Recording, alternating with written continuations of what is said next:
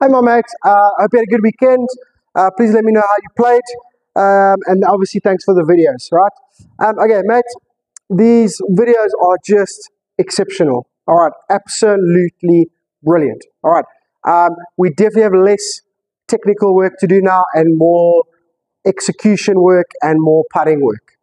Okay, we're still going to do our technical stuff because we are so close. We're going to keep pushing that.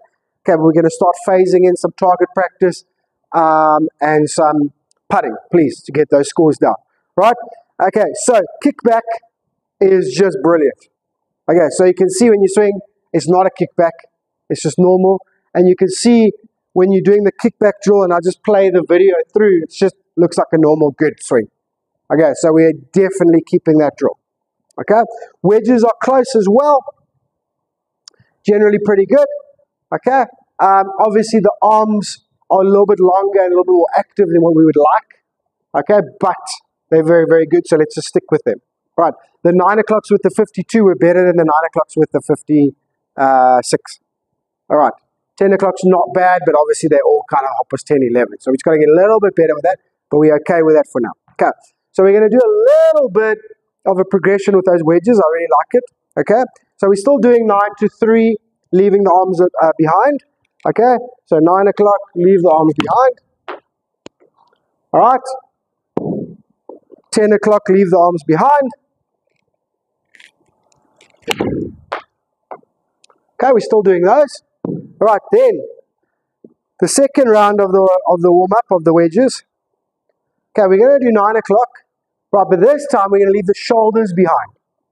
Okay, so we're going to do 9 o'clock, and basically we're going to try and not rotate our shoulders. So keep your back to the target. Okay, just pull the hips. All right, now it is feasible that your arms will pull down and you're going to hit them a little bit chunky or a little bit inside, but I just want to see. Okay, so 9 o'clock, leave shoulders behind. Now, if you could leave shoulders and arms behind, that'd be great, but just leave your shoulders behind. Do not let your shoulders open up. Okay, obviously try to let the hip open up, but 9 o'clock, keep your back to the target as long as possible. Okay, so even that one there, you can see I've overdone that one. Okay, and I've kind of dropped that club a little bit on the inside. Right.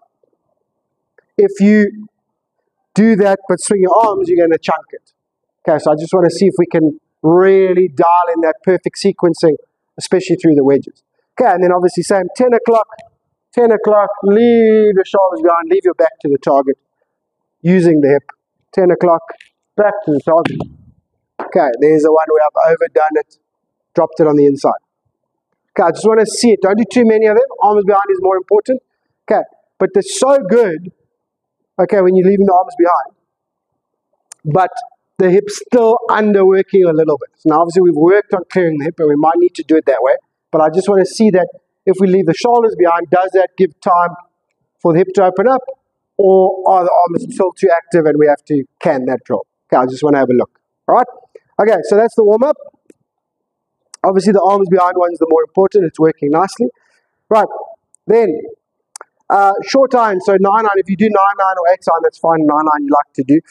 If you do 9-9, okay, you just have to do kickback drill, okay, and then a little bit of sequencing. So a little bit of stop and clear. Okay, don't worry about right foot forward drill.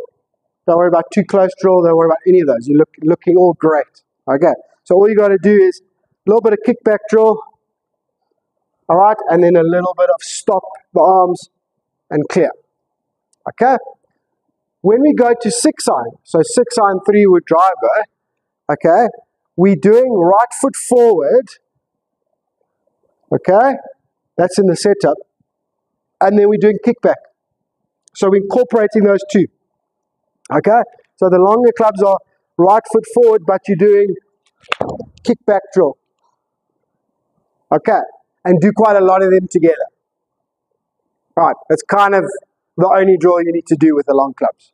Okay, leave everything else alone. All right, okay, obviously send me those videos and let's see how it goes. Alrighty? Okay, then putting. So we can focus our energy more on putting this week. All right, putting, can we please start with advanced compass? Okay, I want 2 to 7 foot. 2, 3, 4, 5, 6, 7. Okay, so 6 rounds. All right. Give me the numbers, obviously how many you hold. Okay, so that's your first practice session. I imagine it'll be tomorrow. Okay, and then your second, if you do get time during the week, go, but in your second practice session, okay, I want you to do 3-putt avoidance. Okay, so basically you go off to the putting green with yourself, your putter, and 1 golf ball. Okay, let's start at 10 foot. Okay, now you just work around the putting green and all different ones. All right, and basically your job is, okay, to not 3-putt. Now obviously you're trying to hold putts, especially 10 to 15 foot, but once you get out there, outside of that range, yes, you're trying to hold it, but basically trying not to 3-putt. Okay, and you just work your way around. Basically, start at 10 foot. Okay, let's work up in 2-foot increments, because I normally work up in 1 meter increments. Let's work up, no, we're going 3 foot. That's fine. We're going 3-foot increments to try and get the longer putts, right? Because obviously you also have a lot of those at Trump, right? Anyway, so start at 10 foot, go through your routine, try and hold it. If you don't hold it, obviously make the second putt, the short putt, hopefully. If it's a tester, it's a tester. That's what advanced compass is for. So if you manage to not 3-putt, okay, then you go up 1 step. So the next hole, you 13 foot. Okay, same thing, full read, routine, different hole, off you go. If you manage to hold it or 2-putt, then you go to 16 foot, 19, 22, 25, 28. So if you 3-putt, you fail, you go all the way back to 10 foot, you start again. Okay, 1 ball. Right, and then let's see how far you can get. Okay, so it's a little bit more execution based, and then a little bit of pressure on that short putt, because you're going to have some testers. Okay, can you make it to keep the game going? All right, which obviously translates to the golf course.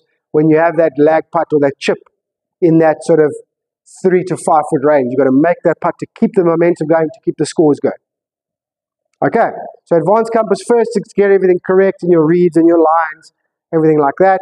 Get the stroke warmed up, okay, and then put that into play with the longer putts in the 3-putt avoidance game. All right, okay, that's your work for the week, my mate. Let me know if you need anything.